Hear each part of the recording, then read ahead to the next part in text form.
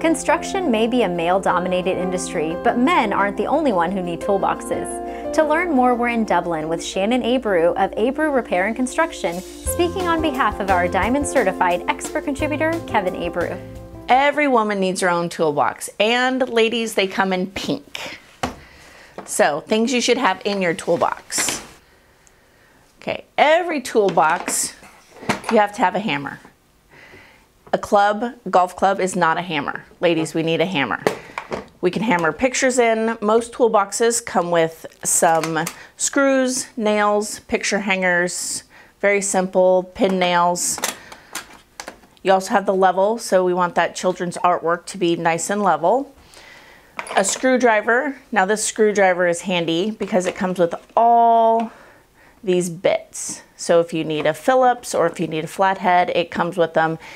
Tape measure. You never know when you're going to need a tape measure. The kids always want to measure something. This box here is for those little tiny itty bitty toys, phones, everything that you can never find the right size screw for. So this is handy to have in your toolbox.